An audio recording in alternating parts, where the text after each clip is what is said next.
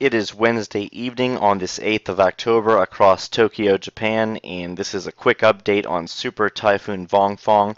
We're going to begin with some of the latest high-resolution satellite imagery that has become available thanks to NASA. You can see that this is easily the most impressive storm of 2014, not just for the Western Pacific, but also just worldwide. We haven't had a typhoon this strong since Super Typhoon Haiyan struck the Philippines late last year in November. And as we take a more zoomed in look, you can see that this is a well-defined eye.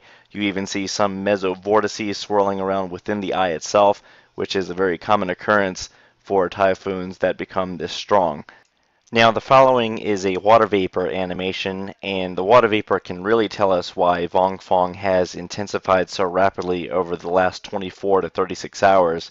But beginning 72 hours ago or 3 days ago, you can see that Vongfong was really struggling. It wasn't much more than a minimal typhoon trying to hold on to typhoon status. It was just barely above being no more than a tropical storm, and that is thanks to a lot of east to east-northeast wind shear and dry air being penetrated into the storm in the northeast quadrant. What we had was a very strong mid to upper level ridge inducing a lot of that easterly shear and dry air entrainment. However, over the last 2 days, Typhoon Vongfong has continued to move toward the west-northwest, away from the negative influence of this ridge, and it's moving into an increasingly moist environment, and it moved away from that east-northeast to northeast wind shear, and you can see the end result, rapid intensification into what is now a super typhoon.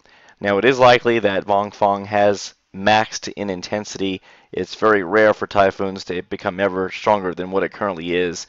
It's nearly impossible to have anything higher than 155 to 160 knots in terms of sustained 1-minute winds. And as Vongfong continues to move toward the north, it's going to start moving into another area with a little bit more in the way of dry air, and also the southwest upper level winds are a little stronger in this area. So we are looking at weakening as Vongfong approaches Okinawa and the southern islands of Japan. But the question is, just how much in the way of weakening are we truly going to see until this system dramatically weakens within the next few days? Obviously, interest across the southern islands of Japan should still be bracing for at least moderate to potentially even strong typhoon impacts. As we begin to take a more zoomed in look at Vongfong once again, you can see that the storm is closely following the most recent forecast track from the U.S. Joint Typhoon Warning Center.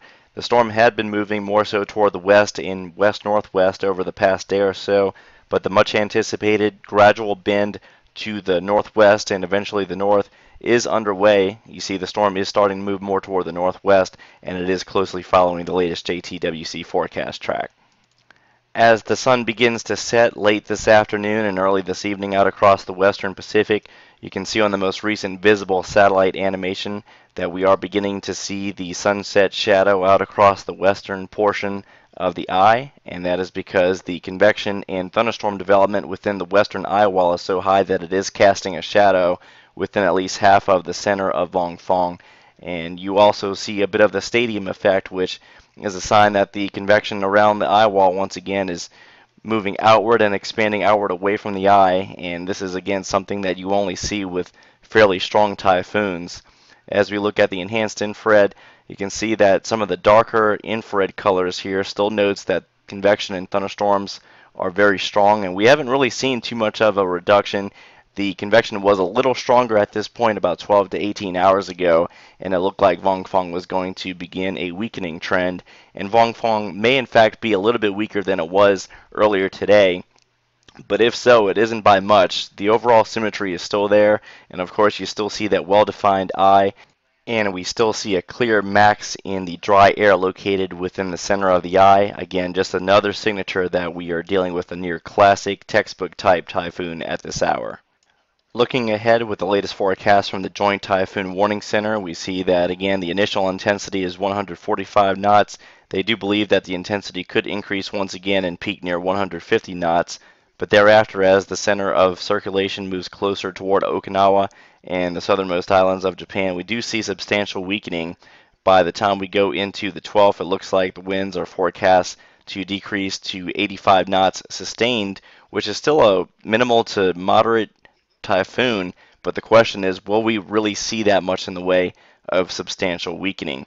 I would always suggest that you should prepare for at least one category higher in the event that the intensity forecast does not pan out exactly as anticipated. Again, the intensity is a little bit more difficult to nail down than the track forecast. And even with that said, look at how much the margin of error is with regards to the track itself. The JTWC track error can be as far west as almost the east coast of China and almost as far east as to implying that it would make a northeast turn away from Japan altogether within 72 hours. Now, with that said, neither one of those two solutions are overly likely. What's a lot more probable is that we see a track somewhere down the middle, which is, of course, what the JTWC is going with. It is still too early to determine exactly which islands have the best bet of seeing the eye wall or the strongest winds associated with Typhoon Vongfong. At this hour, it still looks like the best bet would be that the center of circulation is going to pass just to the east and eventually the north of Naha. But on the flip side of that statement, there is still plenty enough model guidance that would imply that a direct landfall still cannot be totally ruled out.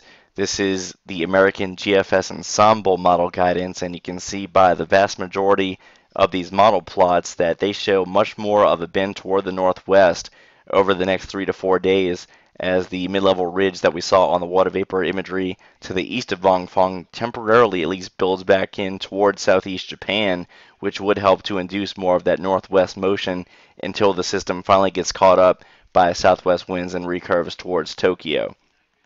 Again, as we outlined in the videos earlier today and yesterday, once the storm moves closer toward Tokyo, we're going to be looking at a substantially weaker storm as it moves into cooler water temperatures, increasingly dry air, and southwest vertical wind shear.